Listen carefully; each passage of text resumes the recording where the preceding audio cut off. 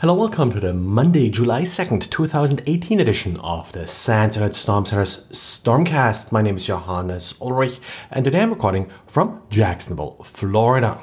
Remco came across an interesting bit of malware last week that he wrote up on Friday.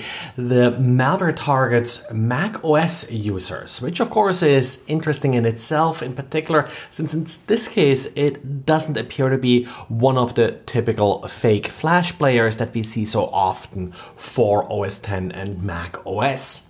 The malware itself appears to be spreading on Slack and Discord channels that do deal with crypto, and essentially people are trying to impersonate popular users in these channels or administrators in order to advertise their malware.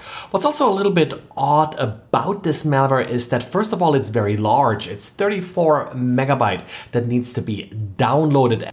Also, VirusTotal has no hits, at least at the time when Remco looked at this particular piece of malware. Now, there is a reason why this malware is so large. It's actually written in JavaScript, and then it uses a tool called Package that will take Node.js and the JavaScript and will combine that to an executable. So you have to carry around all that Node.js overhead. Sadly, we don't necessarily know what they were trying to accomplish here. The malware is then trying to connect to a server to download additional instructions. But as far as Remco could tell, that server is no longer active, and since it connects it directly by IP address, it's not looking up a host name, so unlikely that this will just come back again.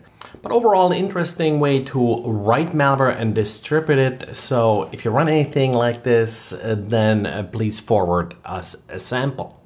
Currently, most cell phones and most cell phone towers operate with LTE. Now, LTE provides additional security mechanisms in order to authenticate the tower the user is connecting to, which made it more difficult to launch some attacks that were common against 3G and Edge.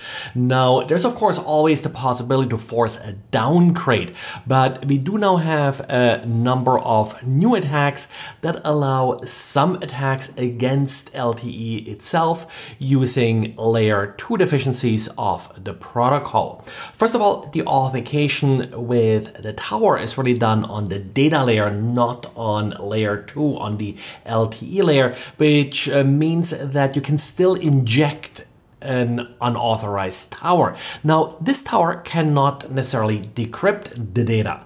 However, just looking at the packet sizes, the amount of data being transmitted, it may still be possible to identify, for example, websites a user visits. Now, this is a common technique that has also been used against HTTPS. In HTTPS, of course, usually the host name is sent in the clear. Insofar, it's not really all that necessary to do it. But just doing this kind of traffic analysis, yes, that works against HTTPS as well. And of course, that works against LTE. In their experiments, they got about a 90% accuracy when looking at the top 50 websites, which of course may not be really all that interesting because everybody goes to the top 50 websites and they were still not necessarily able to see what you did on those websites. However, where it gets a little bit more interesting is where you're actually modifying the data. And that's really sort of, I think, the real deficiency here with LTE. LTE encrypts the data, but does not necessarily protect the integrity of the data. Now, if you know the plain text of a packet, and they took as an example DNS, you're still able to modify the data, and you may then be able to, for example, redirect DNS queries to a server the attacker controls, and with that, of course, you then open yourself up to all kinds of DNS spoofing attacks. Now, these researchers used open source software in order to accomplish these attacks, but they used an isolated lab network, and they say in the summary about their paper that a real-world attack will be quite a little more complex and less likely to succeed just because of all the other ambiguities that you have when you're dealing with real-world wireless networks. So I don't think you should worry about this too much at this point, but it's probably a good idea, no matter whether you worry about these attacks or not, to use a VPN whenever you connect from an untrusted network. And then we have a new exploit taking advantage of the Rowhammer attack, and in this case the exploit is particularly targeting Android devices.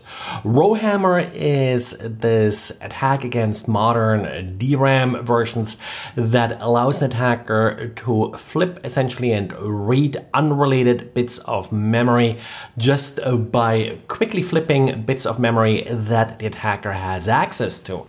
So this new exploit adapts this particular technique for Android. Now the researcher that came up with it also developed a countermeasure that essentially isolates these different memory areas better so they cannot affect each other using these physical imperfections of DRAM memory. The defensive technique they're calling Guard Ion, based on the name of the subsystem in Android that actually is responsible for this memory management. Not sure why they decided to pick a new name for the attack, because it's really just a Rowhammer. It's not a new vulnerability, really just a new exploit for Rowhammer. Well, and that's it for today. So thanks for listening and talk to you again tomorrow. Bye.